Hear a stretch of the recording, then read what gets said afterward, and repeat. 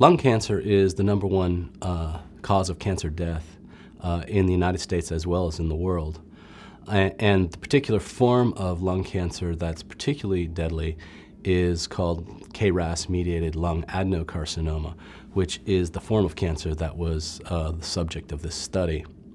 In particular, most patients who are treated for KRAS-mediated lung adenocarcinoma will respond to therapy, but eventually often succumb to a relapse and with resistant disease. In our previous studies, we had identified a compound which is a potent inhibitor of PKC iota. So in the second part of our study, we asked whether this compound was effective in inhibiting the growth of KRAS lung adenocarcinoma.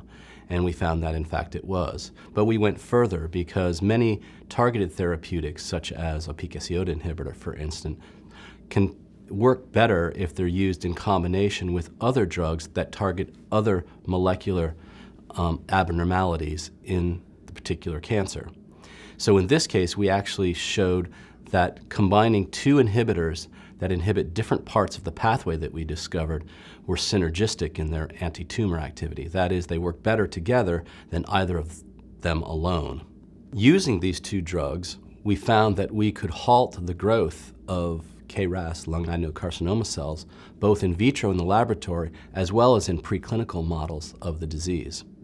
The clinical implications of this study could be far-reaching. KRAS, the gene, the oncogene that drives this particular type of cancer, has been very difficult to therapeutically target. And in fact, tumors that harbor KRAS mutations are very difficult to treat.